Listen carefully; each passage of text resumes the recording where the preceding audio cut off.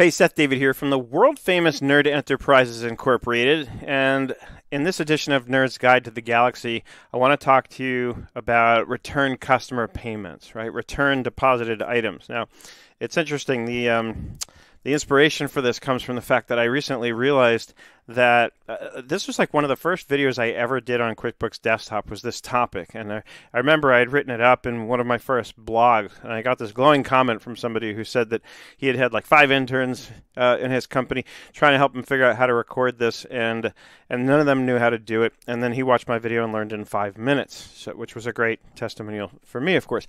But I was shocked recently when I realized I had never done an updated one and had never done it with QuickBooks Online. Previously, I'd combined the two concepts of when a customer's payment is returned, as well as when a check that you might have written got returned. In this case, I'm going to focus solely on the returned customer payment, and I'm going to show you a way of doing it that I've never seen anybody else teach. A lot of it is overlapping with the way others teach it, but there's one particular part of this that I think makes it more efficient and even more bulletproof, not to mention just easier, actually, to do and to record. So let's take a look at my screen, and I'll show you what I'm talking about. So here we are in the balance sheet, okay? And if I go over to the profit and loss, you'll see that what we have so far this year for income is $7,500 in accounting services for a single invoice that we posted. And that money has been deposited here into Bank of America 1234 account. So let me wait till the screen refreshes. And I always like to do this just to kind of show you the updates to the activity as we move along, so you can clearly see how the transactions we're recording impact what we're doing, the different accounts and the different financial statements in QuickBooks Online. So now the bank comes along and says, hey, we're going to take that $7,500 back because the customer's bank, returned the payment, charged it back. So how do we do that? The first thing we'll need to do is we'll need to make sure that we've got a clearing account set up for this. So that part's simple. If you don't already have something, then you can create a bank account and call it cash and checks clearing. That's what I love to call it. And this kind of a clearing account is going to come in handy for a lot of things where you have to clear anything relating to cash and checks through. So you'll see I've got that here. Notice it's classified as a bank account, and notice its balance right now is 0. Before you go in to enter anything like this where you're going to be using a clearing account, you always want to make sure that you're starting out with a 0 balance, because if there's other sort of unresolved activity in there, that can create a lot of confusion. So there's a little pro tip. Make sure you're starting at 0. If not, go in and clean it up. Do whatever you have to. It will just go a long way to making sure that you don't mess up this one, right? Plus, it suggests that you left something unfinished that probably needs to get finished. So make sure you're starting at 0, okay? The next thing we're going to need is we're going to need a product or service that's mapped to this cash and checks clearing account. And that's one of the keys. See, the way others teach you how to do this, you would need a separate NSF product for this bank account or for this one or whichever one this might have happened with. The way I'm going to show you, we're only going to need one, and we're going to use this clearing account. And you're going to see even the way the transactions get recorded in a couple minutes is a lot cleaner, in my opinion. So let's take a look at what that product or service that we need looks like. So we'll go to Sales and Products and Services. And here's Customer NSF. I'll click Edit. If you don't have one, you'll click New, and then this is how you'll set it up. Call it, if you don't like what I've called it, call it whatever you like. And the main thing is, for the income account, it's going to be mapped to cash and checks clearing, which brings up an important point. Even though this says income account, doesn't mean it has to be an income account. Okay? So we're going to map this item. That way we can use it on an invoice, and we can ping this account with the amount that we're going to associate with it. So make sure you've got the clearing account and the product set up. If you don't, pause the video, get caught up to this point, and then we can move forward. Now, the first transaction we're going to need to record is simple once we've got the account that we need set up, because the bank's going to come in, like I said, and they're going to take away the $7,500. So we're going to record an expense. And the payee can be the bank, because that's who actually took the money away. It might be tempting to want to put the customer in there, but I wouldn't. They're not, well, they're kind of getting this money back, but that's between them and their bank. Use your bank who took the money away from you for this transaction. It's the best way to go. Okay, and the original invoice date was on the 1st. So let's assume this happened a few days after they paid it. So let's say, I think they paid it. I forgot to check the payment date, so you should check the payment date. But let's say they took the money out on the 13th, right? Maybe if they paid it a few days before that. And over here, we're just going to use cash and checks clearing.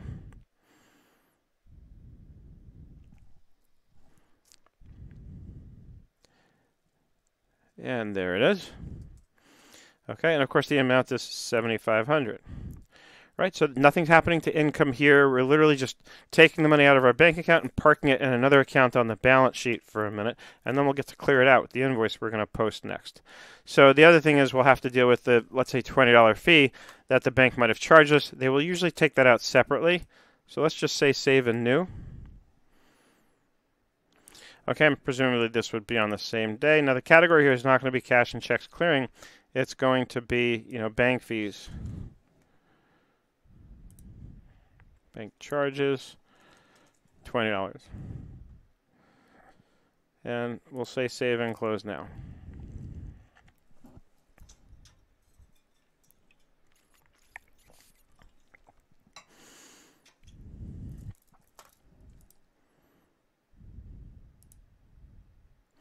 Okay, and now my report refreshes, and over here I can see there's the deposit that I originally put into the bank. And that was on February 2nd. Okay, and then February 13th, the bank comes in and says, "Hey, we're taking the money out." And then there's a $20 fee. So at this point, my bank account is perfectly accurate, perfectly up to date. Right? This is BFA. What happened? Again, we got the payment on the original invoice. Now they took the money out, and they also took out a $20 fee. So that part's done. Okay, if I back up to the balance sheet, you'll see we now have $7,500 in the cash and checks clearing. And there it is. So let's go in there, because from here on out, I want to kind of reconcile this account and make sure that everything zeroes out. Now, the next thing we want to do is we need to put the balance back on the customer's account. And we also want to do that retroactively. All right, so if the client didn't pay us till the 13th and then their check bounces, we shouldn't give them credit for being 13 days less sort of overdue on their payment. We want that the date of that receivable to go back to the first of the month, which was the same date as the original invoice, right? That's really important, especially just kind of for our records. If we're dealing with a client who typically pays late and we need to look at that data, we want to be able to see how long on average does it take them to pay us, right? These details are important. They matter. So the next thing we're going to do, now that we're in the cash and checks clearing, and let's just quickly label this so it's really clear what we're looking at here.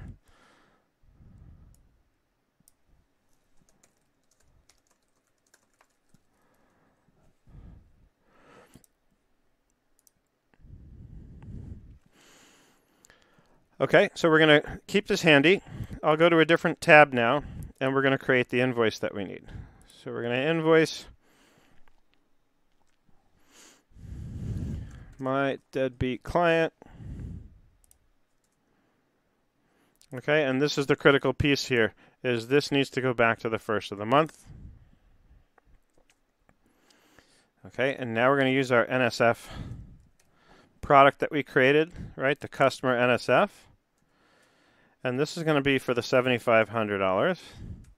Now remember, this is mapped to the cash and checks clearing. You're going to see in a minute that's how we're going to end up zeroing out that account. So nothing's impacted income. One of the important considerations here is that we wanted to make sure we don't invoice the client again for the actual services, causing income to duplicate. This is one of the common mistakes people make when they're not really thinking it through, and then we end up doubling income, and we're only ever going to get paid once for that. Right? So everything here, we're just running it through the balance sheet. But the critical part is making sure that accounts receivable ages from the first of the month, the same day as the original invoice. And then down here, we'll add one more line. And I have a product called bank fee reimbursement, and that's mapped to my reimbursed expenses income account. And one of the main points for doing this way, as opposed to just pointing it directly against the expense account, is the bank charged us $20. We're going to charge our customer $25 because we're basically charging them a surcharge of $5 for our troubles, because we had to now take time to do accounting work because they bounced their payment to us. Right, so that probably the $5 probably doesn't even nearly cut it as far as whatever time somebody's going to have to spend just recording these transactions. And if you break it down on how much time they spent, you get the point. So $25 bank fee reimbursement, $7,500 is going to go back against that cash and checks clearing. We will now have a receivable on the books for $7,525 dating back to the first of the month.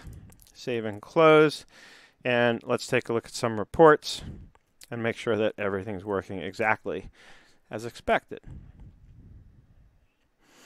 Okay, so here we're back on the income statement, and as you can see, we still just have the $2,500 in original income from that first invoice, at the $7,500 for that, and the $25 now shows up under reimbursed expenses, which offsets this $20 here that's in the expenses for what we paid to the bank, right? So this is how everything kind of lines up beautifully.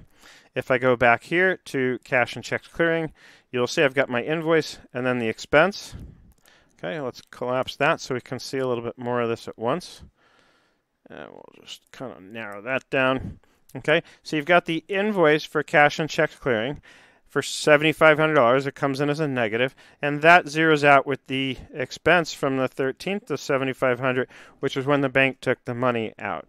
And this zeroes out perfectly. So everything's in balance. Everything's working. If I go back to my balance sheet, okay, we can see that B of A is still perfect, right? Cash and checks clearing is 0.